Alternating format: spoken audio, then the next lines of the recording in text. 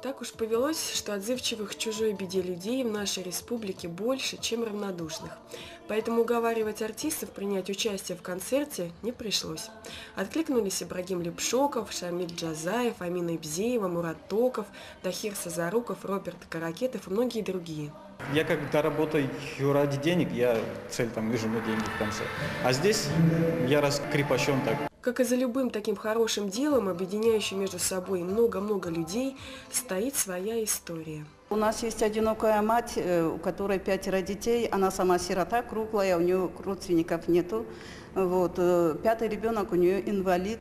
Этого малыша, о ком говорит Зухра Урусова, для кого организован благотворительный концерт, зовут Марат Озденов. Ему 2,5 года, но в почти полном зале взрослых и детей его нет.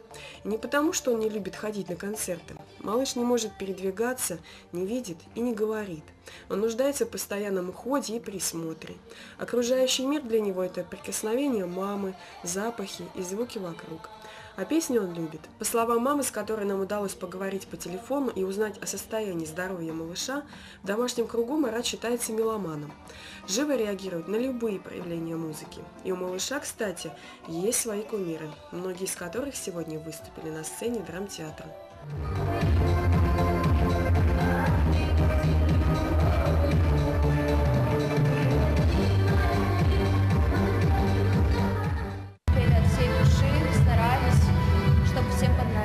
Собранные средства, по словам председателя общественной организации «Милосердие» Зухры Урусовой, пойдут на покупку медицинских аппаратов, облегчающих состояние Марата во время приступов удушья, без вмешательства медиков. Только при наличии таких аппаратов возможна транспортировка малыша в Санкт-Петербург для консультации у ведущих врачей в Российский научно-исследовательский нейрохирургический институт имени профессора Поленова.